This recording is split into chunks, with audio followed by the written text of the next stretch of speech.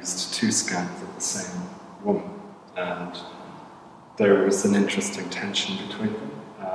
It just worked in terms of the gaze of the one looking away in the distance and one looking straight out of the picture. That was interesting to me.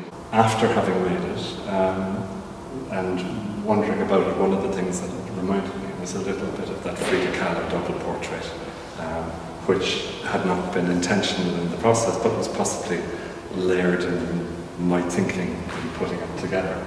And most of the time when something has a resonance, you don't really know exactly why, but there's always those kinds of layers that are quite intriguing.